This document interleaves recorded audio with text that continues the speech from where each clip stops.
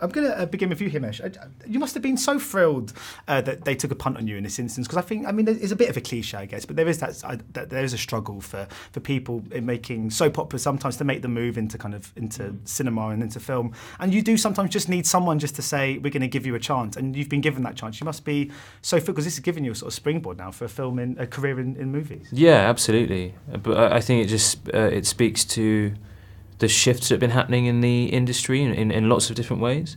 Our perception of actors and where they may come from and what their background may be in various different ways. And yeah, for example, soap being a background is something that hasn't quite led to this sort of thing before.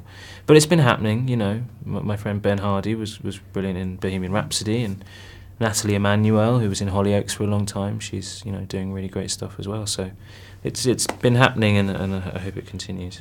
I'm going to begin, Richard, by asking, I mean, the film needs the songs. I mean, obviously, Yesterday is a film that the Beatles songs in this instance are so imperative. I was just wondering about the kind of process when you were writing it, when you had the idea for this story. Before getting sort of carried away, getting really into it, did you have to double-check first that you were going to get permission? We did. I think what happened is, my memory now is that I kind of wrote a 30-page treatment. And we weren't going to use the original songs, so it wasn't as difficult to permission, but they still had to check that it was, you know, right-ish, that it wasn't a movie about a serial killer who loves the Beatles.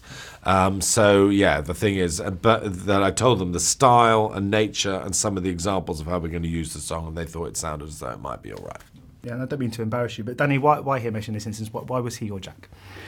Because we'd been auditioning for a while, and it was the only time I got a bit of a fear about doing the film. And it was it's only an acorn. It was tiny, but I did feel it. It's like, wow. Because you'd watch these guys who were good players and good singers, but the songs felt karaoke. And I suddenly then began to think, shit, we're seeing 2 songs in this audition? How's that going to feel after you've seen 17? And then he walked in. And it was like, I mean, I knew the songs he was playing backwards, but they weren't like, they were sort of like, felt like his songs for a minute. And I was like, no, that can't. And that's exactly the reaction you want, is you want to feel like he owns them. And then you think, no, he doesn't. Because it's a joke, they belong to Paul McCartney or John Lennon or whoever.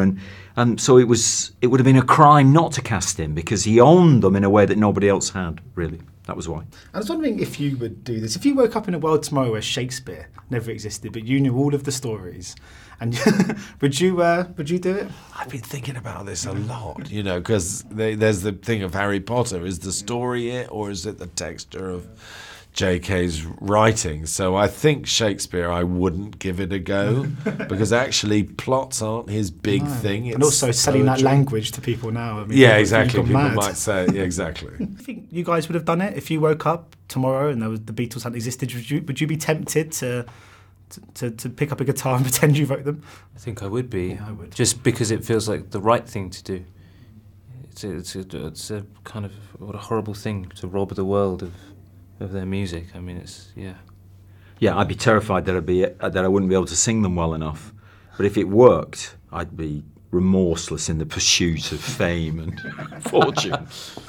I'd just be doing a service to my community, actually. Of course you would. Like that, to be honest. And I was really interested in collaborating with Danny. I mean, you're 2 real sort of leading forces in the British film industry over the last 30 years, and 2 people that it felt like were on sort of slightly different paths of the industry, and now you've sort of come together with this project. You must have been thrilled to have the chance to work with him, and why was he the perfect person to tell this story? One of the reasons he was the perfect person is he wrote to me the day I finished it and said, have you got anything finished? So I sent it to him without thinking about it much. But the movie needed a real sort of virtuoso director. There are 15 songs in it. You know, there was everything from Wembley Stadium to Galston-on-Sea. So I really wanted someone who was a maestro with excitement and energy. And both of us kind of are keen on ecstatic films, on trying to push the audience faster and more, to feel more. But at heart, as you could see from his Olympic work and from all the romance in Slumdog and stuff like that, he's quite a softie, Danny. You know? He's an energetic, Beatles-loving softie, and that's what I was looking for. What was Ed Sheeran like to direct and star alongside in this instance? I mean, because I was reading that, I mean, obviously everyone knows who he is, but you caught him Googling your name at dinner. Yeah, I think we went for this dinner where I was meant to be, so we were meant to get to know each other. I don't think he knew who I was at all. He's a very busy guy, you know. It's like, and then, this film came up, The Beach, which I directed, and I saw him react, and then kind of without sort of noticing, would go for his phone under the table, and that's when he actually looked me up on IMDb because he was showing it to a mate. Going, is this the same guy? Like that. So it was kind of, anyway, it's fine. I was very flattered actually to be. Even on the radar. Because I was wondering if you, well, it sounds like you didn't write with him in mind, but have you written for directors in mind before, and how does that change the way you approach writing? No, do you know, I've never even written for actors. I mean, once or twice I've known who's going to play parts, but I think you've got to just write it in a world, dream a whole movie, and then start working out how it can get made. Because Ed Sheeran's obviously very funny in this, very self-deprecating. I read originally it was meant for Chris Martin. I was just wondering how much changed when it moved from Chris to Ed in this instance with the character. He has orange hair. No, quite a lot is the truth of the matter, because, you know, I'd written specific jokes for Chris, who I worked with on a comic relief sketch about Game of Thrones, where he was very funny. And then when we asked Ed to do it, I did kind of, in a way, rewrite every line. I remember leaving this and thinking, oh, that didn't feel like a typical Danny Boyle film. And then I sort of realised, I don't know what a typical Danny Boyle film is. I mean, is that a sort of conscious move on your part to keep trying new things and to test yourself in different areas of storytelling? You're lucky if you can, because it's a wonderful thing to do, to try and start afresh every time. Because there's something wonderful about doing your first film when you know literally nothing. And your career might be over immediately. That's not the point. It's just you've got to find out whether you've got an aptitude for it or not. To try and almost replicate that each time by working on material or tonal things that are different is wonderful, you know, because you're never in that position where you think you know best. It's very dangerous, that, you know. Although people expect directors to apparently know what they're doing, you have to. So you give that illusion in one sense, but really what you're doing is looking for ways to make the film with the people that you've chosen to make the film with and make a unique experience. That's what you're after, really.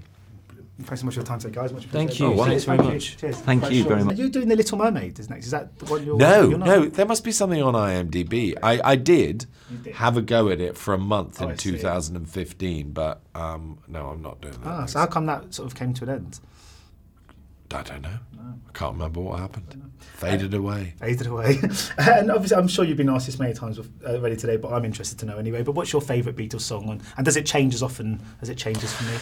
No, I'm kind of locked. I mean, I'm keen on some of the early stuff. Sometimes I think This Boy is my favourite Beatles song, but really, And I Love Her and If I Fell, those two kind of matching masterpieces on Hard Day's Night are my favourites. I think If I Fell is my favourite as well. So is it? Yeah. Okay, yeah. There we go. But have you heard that, do you know on If I Fell they missed that note in the original one? Oh, really? Vain. Oh, really? If you go back and listen to the original, they don't hit the note, but they were in such a rush. Oh, I love that. There's a little bit of imperfection in it. Ladies and gentlemen, you're watching Hey You Guys! Hey You Guys, huh? Hey You Guys. Is that from the Goonies? It is indeed, yes. Nice. Hey